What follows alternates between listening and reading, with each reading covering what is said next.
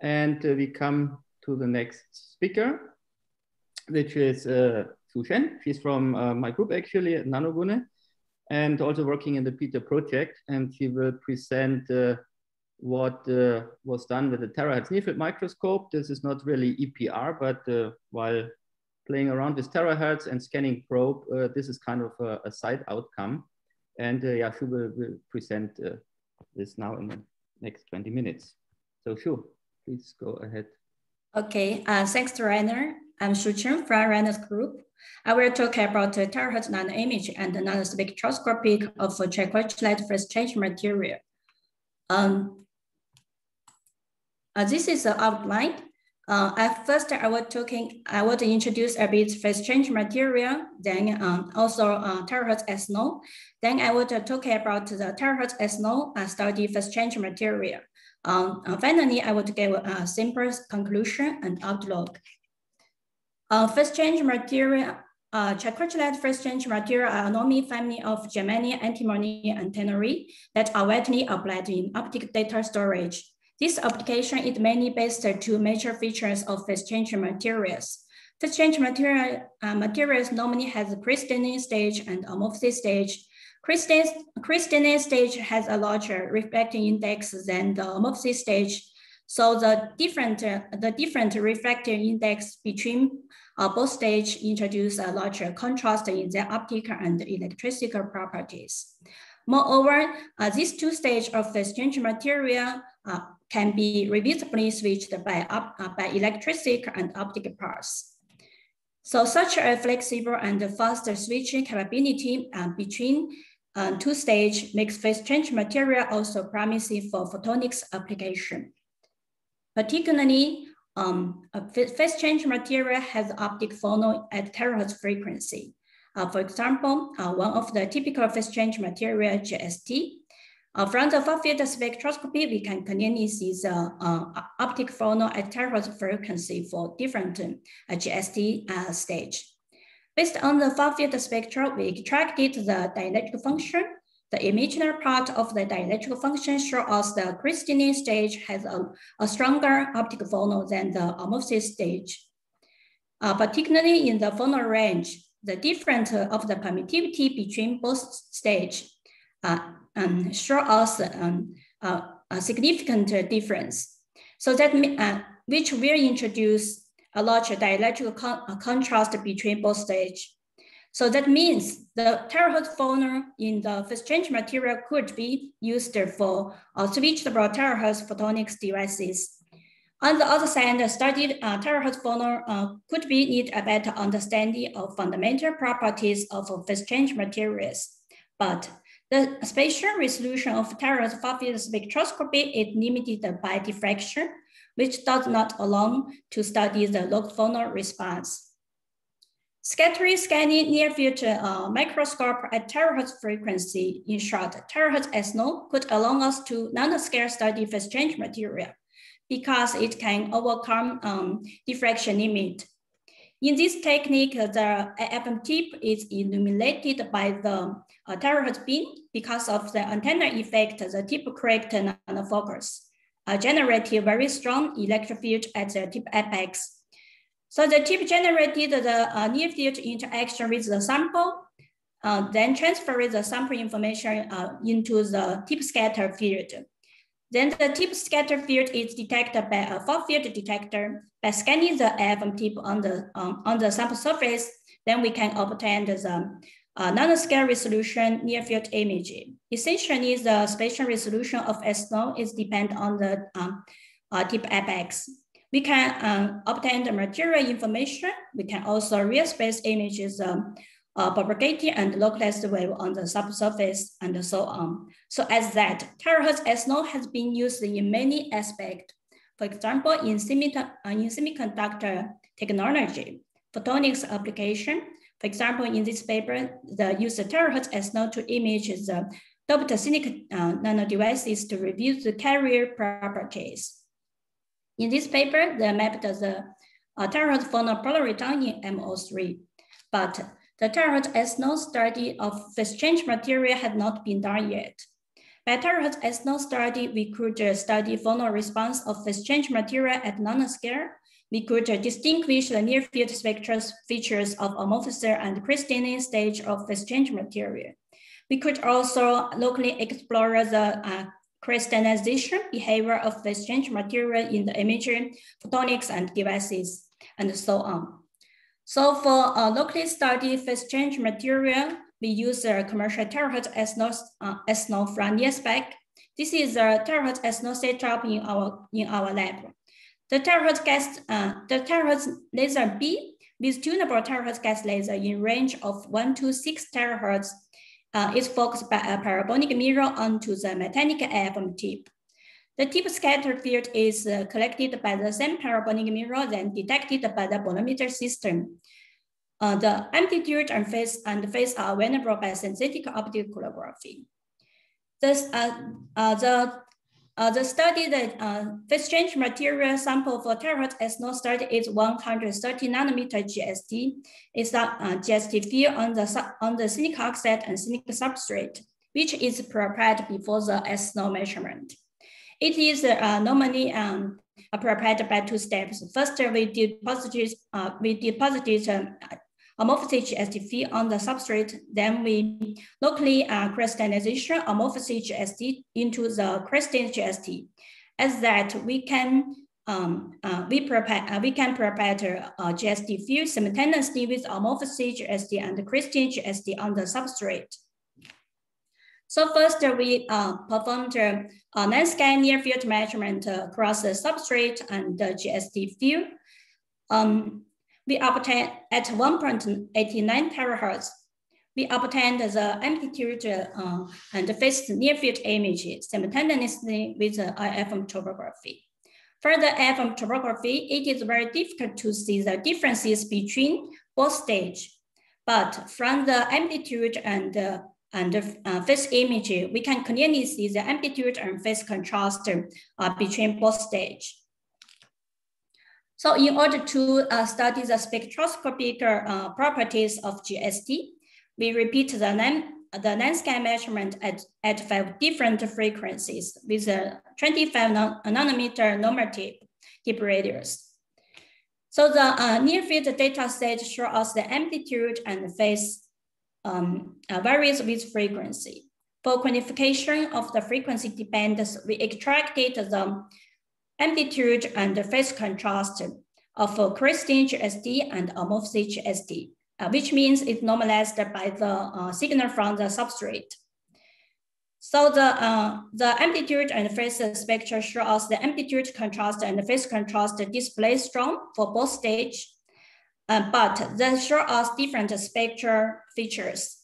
So that means the terahertz phonon mode of both GST stage can be locally probed and distinguished by spectroscopic imaging.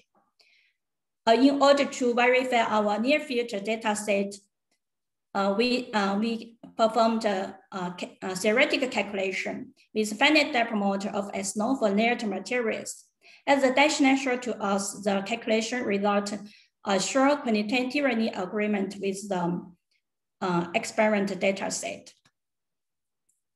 Recently, we have demonstrated that the large tip radius can push near field signal, which has been published in this paper. Actually, this is a very important and a very interesting point for S-node, particularly for Terahertz S-node, because of the signal, the weak signal to loyalty.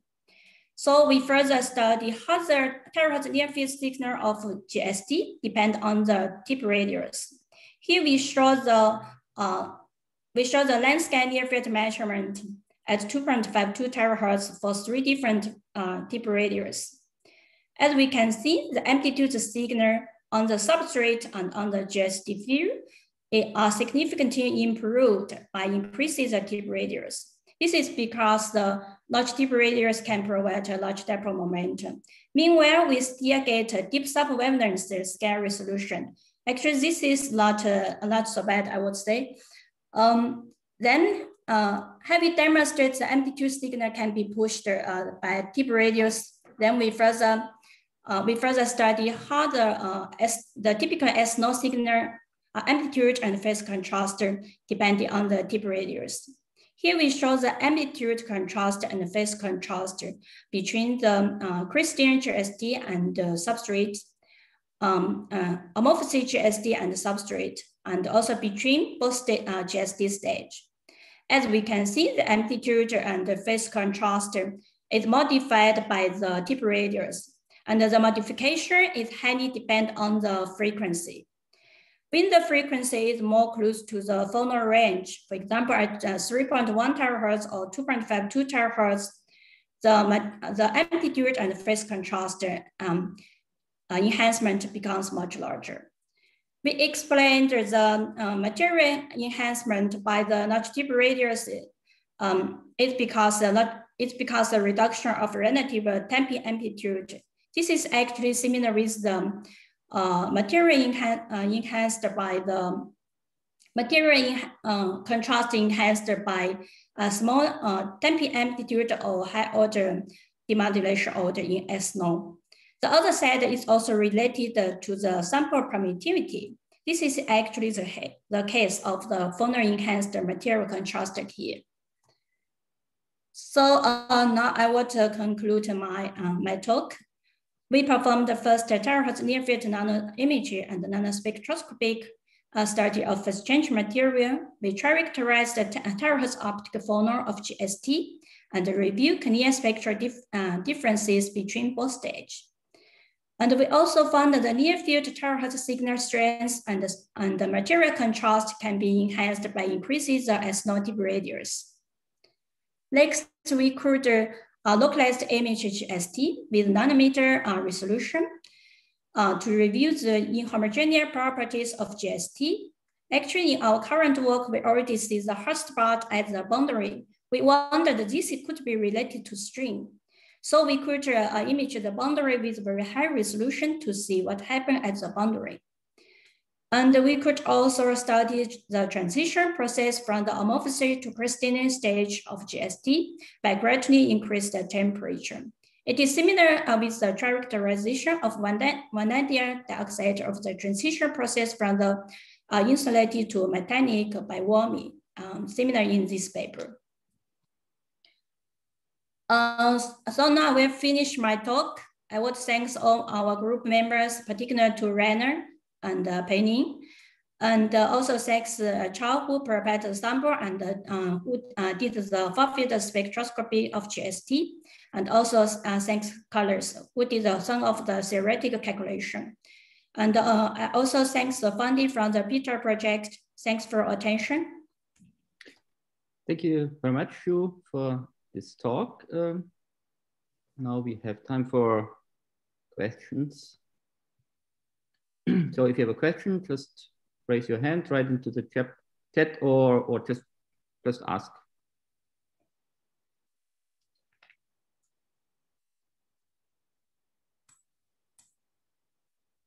Yeah, no questions? See any, Thomas? Yeah, sorry for that. I must unmute it. So is it, so you mentioned that maybe in the future or maybe now you can go for measurement of the strain at the nanometer scale. So is it like that? For instance, if we have some, we'll give you an example, some gallium droplets on graphene, can you measure the strain around it or stress around that? I think we can measure the strain. As I remember, Rainer did such a study in the mid-infrared, maybe 2005, right? To study the strain, I remember. But for terahertz, we didn't do this right now. Okay. Maybe I can comment this. So the strain mapping that Shu mentions here is based on phonon spectroscopy, because strain changes the lattice, and with that the phonon resonance frequency changes. Okay. And this is what we could see. But that requires then, of course, that the material that is strained, which you want to analyze, is imaged at the frequency of the optical phonon. And in this phase change materials, this is at terahertz frequencies. So with gallium and graphene, I probably not will be difficult because there is no optical phonon neither in gallium nor in graphene.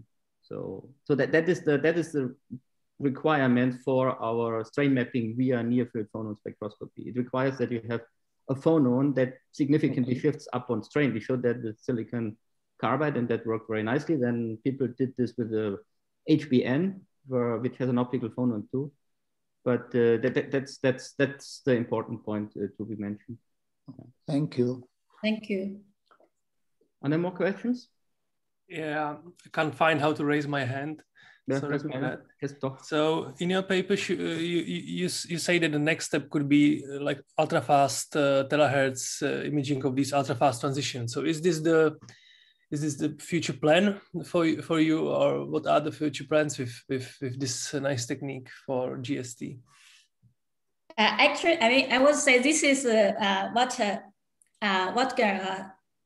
we can do, but currently for our lab, because we don't have ultra fast setup, so we don't have a display retina. But our collaborator, the other guys at Benin, he could do this because he could have this setup in the future.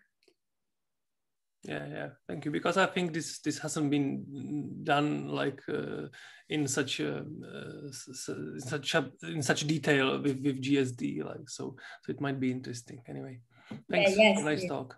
Yes, thank you. If I comment on this, these pump probe techniques combined with SNOM is something that is emerging, and it's relatively little has been done. But in the future, it may be possible to do whatever visible pump, for example, and then terahertz readout. But this is all based on femtosecond laser technology. So this work was done with the gas laser. So that's we cannot do it, but others could do this. Yeah. And also with VO2, I can imagine that you can still find some interesting details there as well. Yes, I can imagine. Thank you.